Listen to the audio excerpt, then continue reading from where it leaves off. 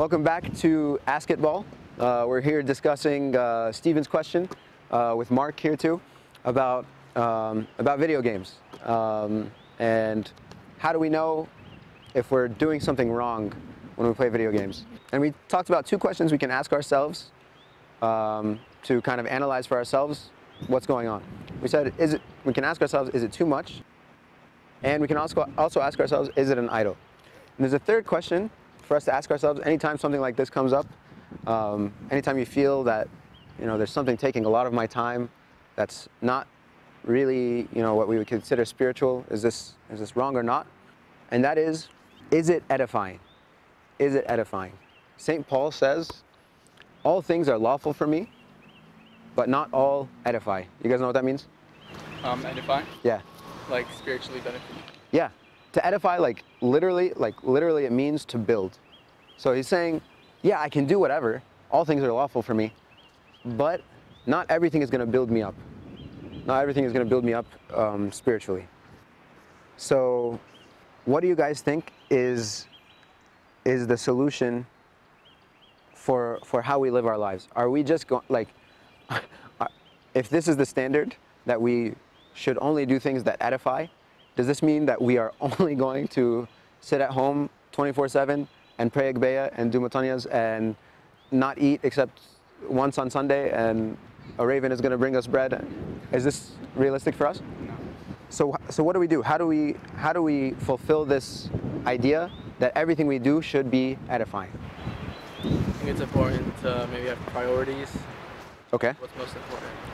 Okay, so prioritize what's most important. So definitely do the spiritual things. I fulfill my spiritual rule. I do my Bible reading. I do my fasting, my Matanyas, whatever I have to do. I make sure that that's done first and everything else comes after. Very good. Also, I think we need to discern before we do anything. If it's first and foremost, if it's necessary, and if we really should do it, or if we should, distract ourselves with something else. Yeah, very good.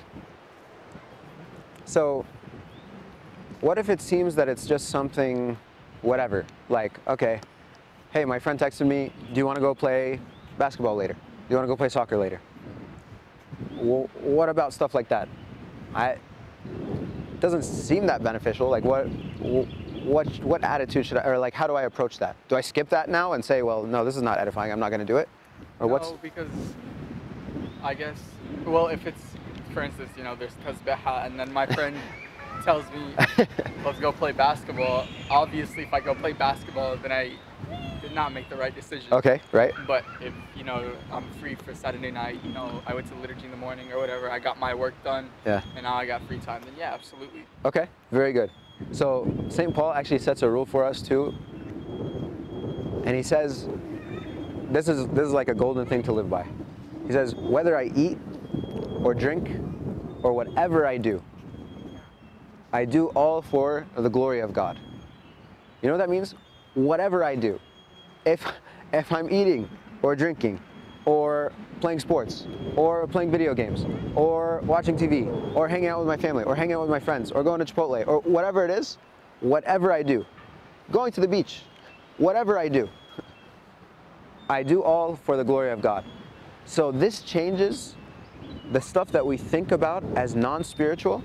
Like, okay, in this time, I'm in my spiritual time, now I'm edifying. And then I have my relaxed time from the spiritual life, and I don't have to worry about that anymore. No, there's no such thing as spiritual time and non-spiritual time. We have one life. There's only one life that we have. All of it is supposed to be spiritual time. But what it means is, when we're playing basketball, okay, I'm a peacemaker. Maybe some people are fighting over a foul call. I'm the one that's gonna make the peace and make sure that everyone loves each other. I'm giving glory to God through using the talents that He gave me to break your guys' ankles. Like whatever it is. When I go to school, I'm studying hard so that I can use the talents He gave me, and so that I can make my parents happy, and so that I can someday get a good job, so I can give to the poor and serve the church. All of this, we have to have in our minds, no matter what we're doing, I'm doing it for the glory of God. If we find that in this thing, there's no way that I can give glory to God, then okay, then skip it, then leave it.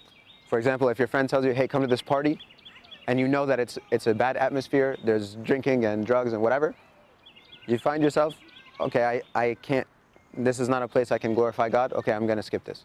But if it's something else where it's like, you have the choice, I can either come and glorify God here, or I can just take it easy and not think to myself, what's going on? No. Go with the mindset, whatever I do, I'm gonna glorify God. What do you guys think about that? I think you covered that. It's doable? It's definitely doable, but it takes a lot of, It takes a lot. Yeah, you gotta be aware. Basically, you gotta be aware, because it's really easy to be in a place and just sleepwalk through it, nothing about God on your mind, because you're with people or you're doing something distracted. But when we have the mindset where whatever I do, wherever I go, no matter what, when I go to the store to pick up whatever, Gatorade, I'm there and I'm trying to glorify God. Thank you for joining us for this episode of Ask It Ball, and I hope you guys will join us next time.